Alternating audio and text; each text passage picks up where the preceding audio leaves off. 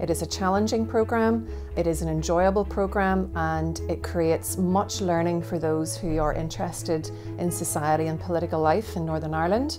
It's given me a great opportunity to build those networks. Northern Ireland's quite a small place. Those networks are so important, and I've been able to bring them into my constituency and build those links for the benefits of the people who live in my area. It challenges your thinking, it challenges your point of view on the world, and it also helps you challenge others and push each other on to better things. It's an opportunity sometimes which we don't get in our daily jobs because they are so busy. We take a step back to evaluate and to look at how we can do things better and how we can work more effectively together. I would definitely encourage anybody that has an interest in leadership and fellowship and peace building in Northern Ireland to come forward and apply. It's a great opportunity.